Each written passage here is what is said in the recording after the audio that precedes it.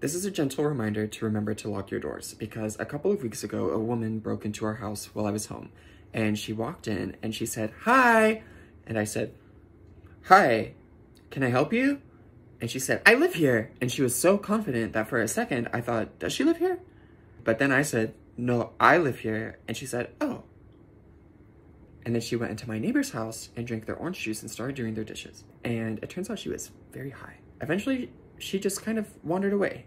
And I called an emergency mental health hotline and they said there wasn't anything they could do because she had wandered away. And my neighbors tried calling the non-emergency police line and they were on hold for like 20 minutes.